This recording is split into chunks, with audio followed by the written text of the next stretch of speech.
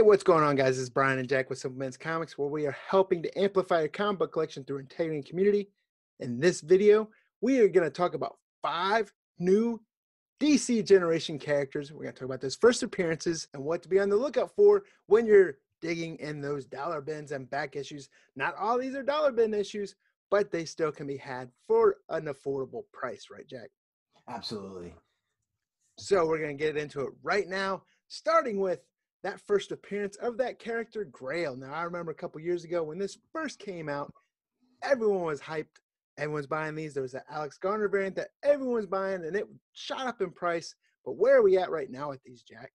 Yeah, and they've kind of come down to earth, and they're a little bit more attainable, but they've still maintained a solid demand. So really, they're not dirt cheap. They're just value pickups. Now, the thing about Grail is she kind of first appeared in the Divergence #1, the DC Comics Free Comic Book Day issue. And there seems to be a premium being paid for those copies that where a store like had their logo placed on it, like Midtown Comics did. That book can go for as much as $10. And then other than that, Justice League 40 from the New 52, first appearance. There's also a combo pack variant, if you remember when they were doing those.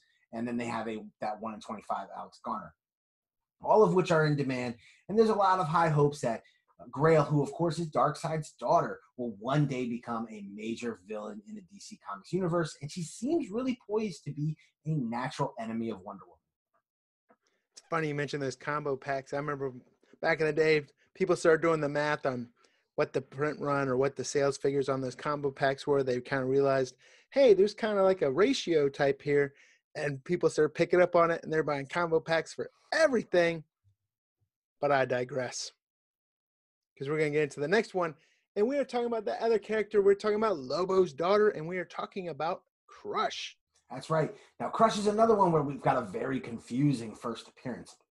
We've talked about this before with 3 Up, 3 Down. Now, Crush first appears in the Teen Titans Special #1, kind of at the end, a little bit of a last page splash page. And of course, that issue was previewed in several other DC Comics releases, including like some small printed books like The Unexpected #1. But Teen Titans #20 seems to be the market kind of nominated book for first appearance. It's the one that the CGC label has labeled as the first appearance of Crush. So Crush being Lobo's daughter, having like a big storyline in the Teen Titans book through the Rebirth series, kind of becoming from a Teen Titans member to a big heel turn into this like villain, standing alongside her father. That book has seen some slight increased popularity, but is still an under the radar pickup. And it was a book that just a year ago was a dollar bin book. There's also an incentive with a design variant that features Crush on that cover. And we all know that DC Comics incentive variants are not very common. So that's one to keep an eye out for. Yeah, another thing to know about that Teen Titans #20 is, talk about the Teen Titans Special #1. Teen Titans 20 came out. It's just like that whole Dylan Brock thing where you keep waiting, this is going to be the issue, this is going to be the issue. People were aware, people were ordering, people were pre-ordering that Teen Titans #20. So that's another reason why you can get that book and you can get it for a decent price right now, because a lot of people weren't caught off guard on it. They were waiting for it to happen. So a lot of people bought that book up when it came out. And the next young DC character that we're going to talk about is Naomi. I haven't talked about this name in a while. I know 6 months ago we were talking about it a lot, but either way, still a good character. I know I'm a fan favorite. I believe Jack's a fan favorite as well. This is one that we do have faith in Brian Michael Bendis with. But Naomi, what are these books at right now, Jack? Well, they've really dropped down a bit. We've seen the first print go for around that kind of $50 level, some dropping as low as like $40, and even some occasional sales into the $30s. It's really a wide spectrum of pricing. And it's kind of going week to week. When there's been kind of some talk about Naomi with her appearing in new books, there's been a little spike. She appeared in Action Comics. She appeared on the cover of some variants. We saw a little spike back up. And then it kind of came back down to earth again. And then she shows up with Young Justice. Looks like she's going to be a Young Justice team member. And we see a little spike. It's really kind of tough because we just don't know yet what Naomi's place in the DC universe is. Batman was really trying to figure this out in Action Comics. We haven't quite gotten there yet. I've said this several times on the channel. You got to follow the money. DC has put a lot of energy and effort into promoting her. They've put a lot of energy and effort into bringing Brian Michael Bendis into the fold and a lot of money.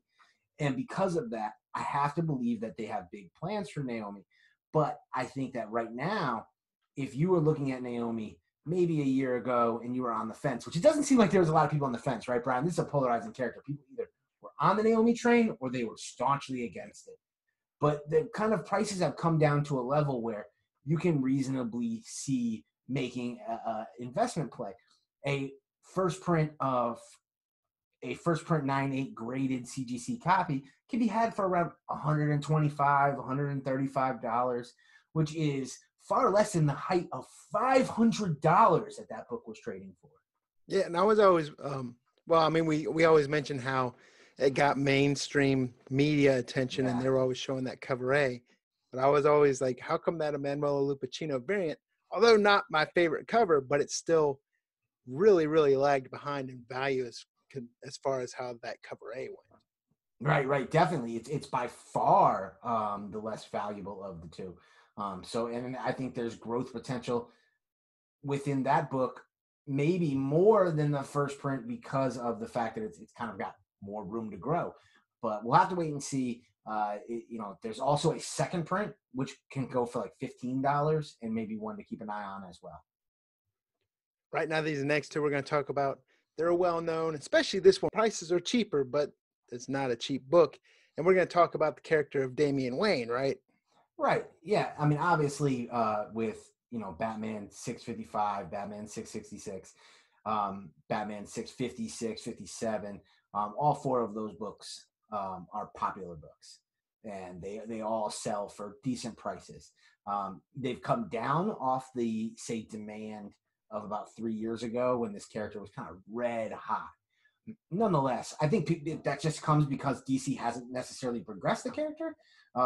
This whole Super Sons thing didn't really do a lot to like spike Damian kind of on the secondary market. But we know that they've got to get somewhere with him eventually. Eventually, somebody's going to tell the story of Bruce Wayne passing that mantle on, or Damian becoming whatever he's going to become as an adult. And that's been the key. You and I have talked about that several times, is kind of aging up some of these young DC Comics characters. It's really going to be the key of who kind of makes it to that next level. Damian Wayne, either way, is an amazing character. He's entertaining. He gives a kind of good difference to Batman. They have a lot of similarities, but then there's some differences in there as well. His ruthless nature, his kind of tongue-in-cheek humor. He's a show stealer in any animated film he's in, including the Batman Ninja Turtles film. He's really funny in, and plays really well off like his respect for Raphael, who kind of has that same attitude. And I think that this is a blue chip DC Comics character. If you're at all interested in DC Comics characters who have an opportunity to rise in the future, I think the first place you start is Damian Wayne. Yeah, we did talk about this recently on the 3 Up, 3 Down. We're talking about how the prices were down on this. I'm of that mindset. If you need to pick some of these books up now for your PC, this is the perfect opportunity, especially that 655 variant. A couple years ago, that one entered the stratosphere. Right. It's come down a little bit, be a good buying opportunity. Damian Wayne, great character. And people don't like the Super Sons. I love the Super Sons. It's one of my favorite reads. But either way, the next one we're talking about isn't the other Super Son, and we're talking about John Kent. A lot of people talk about Convergence number 2 being the first appearance. Yeah, without a doubt. That's the birth of Jonathan Kent. Now, there's several books with Jonathan Kent that kind of split the opinion, but it seems like Convergence number 2 has solidly become that book.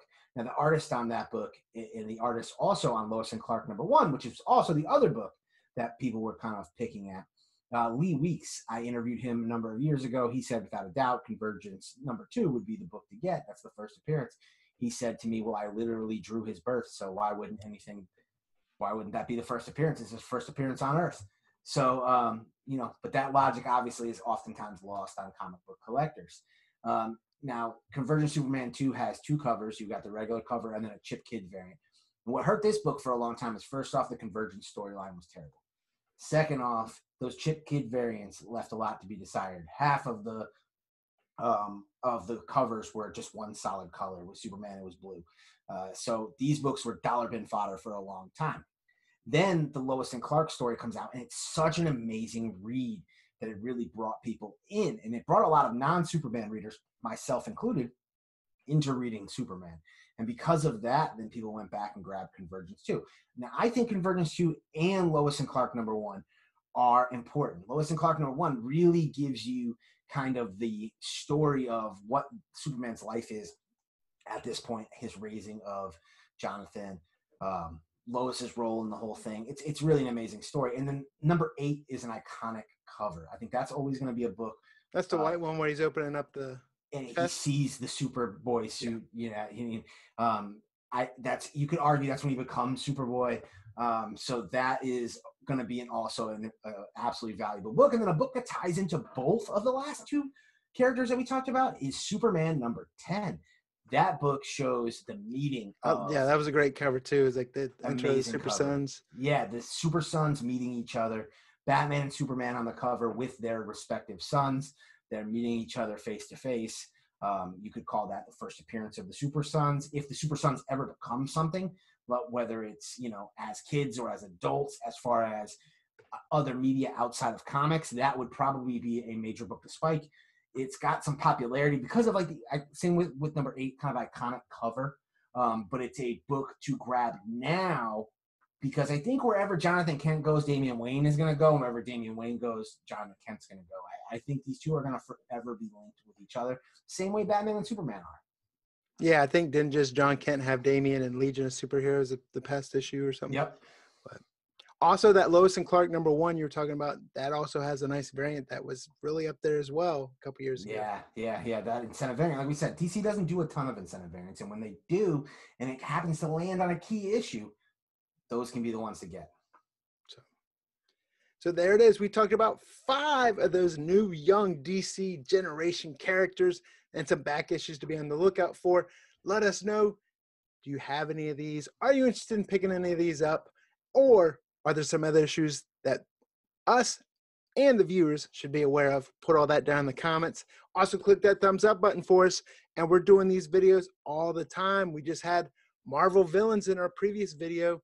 We got Star Wars one sitting out there. We got Green Lantern back issues. So make sure you hit that subscribe button. Hit that bell notification. That way you'll be notified whenever a new video drops.